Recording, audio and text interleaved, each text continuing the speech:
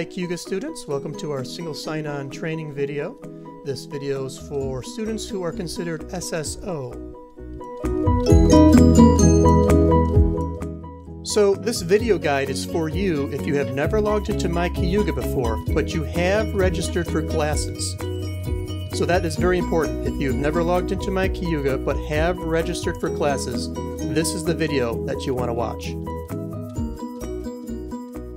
Okay, so what is single sign-on? It's basically an authentication process for you as a student in which you only have to worry about one username and one password to get into all of our systems here at Cayuga. So single sign-on will give you easy access to myCayuga, which is the student portal that you'll be using.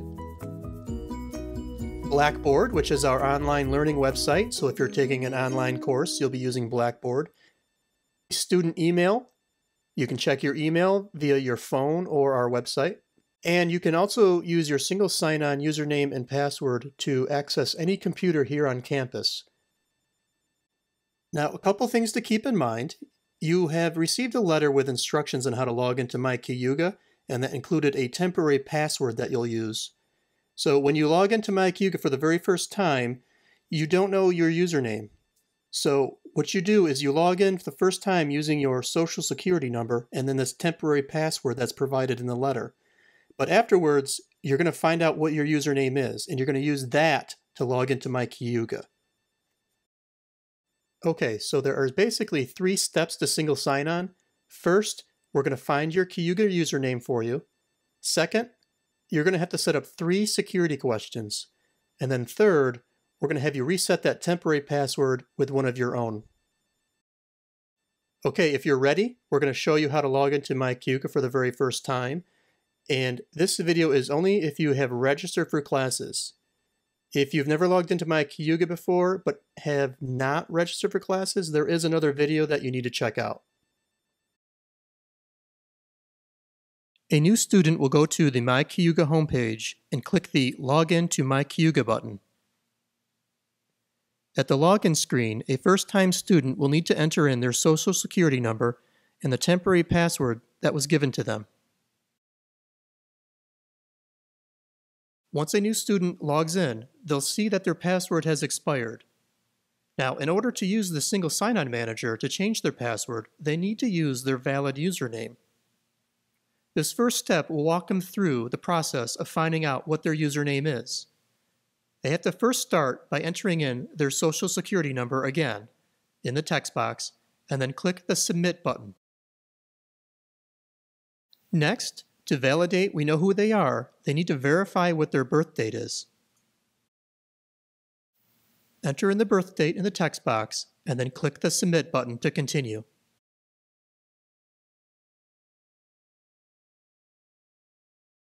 After verification, they'll be presented with their Cayuga username. This is important for them to remember because this is what they'll use to sign into myCayuga from now on. When they're done, they're going to continue on to the Single Sign-On Manager by clicking the link provided. At the SSO Manager screen, they will need to set up their security questions and answers. Click the link provided in Step 2. They may be prompted to re-enter in their Cayuga username and temporary password in a dialog box.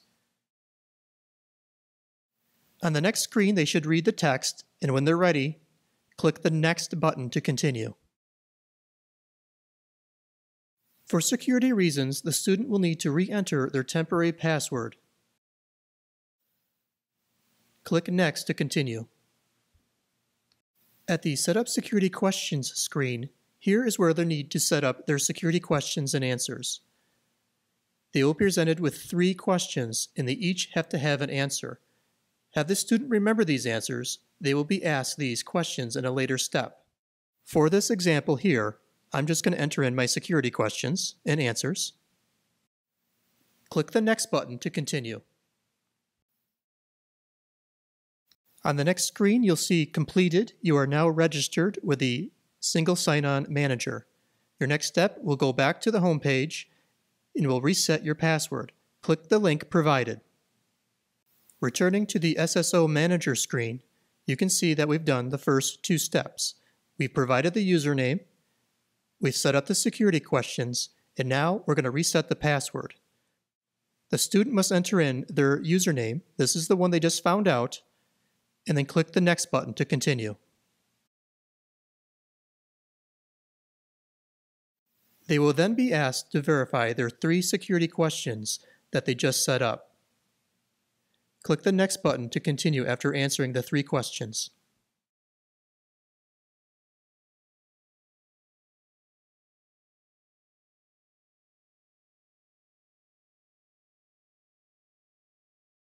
At the password reset screen, the student can now enter in a new password. This is going to be their permanent password, replacing the temporary one. They choose the new password and enter it twice to verify, and then click the Next button to continue.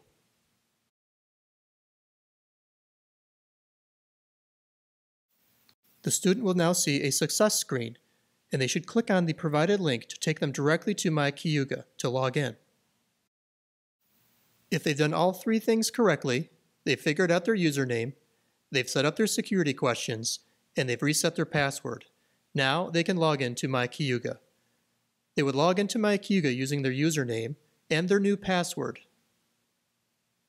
Click the Login button to continue. Once they've logged into myCayuga, they'll see a welcome message with their name, and probably the first thing they should do is click the Personal Information button. Scroll down until they see My Credentials and click the My Credentials button.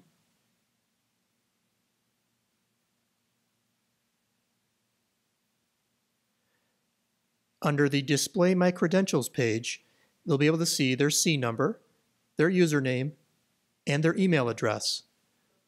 These 3 things are important, especially the email address, and of course the username is what they'll use to log into myCayuga.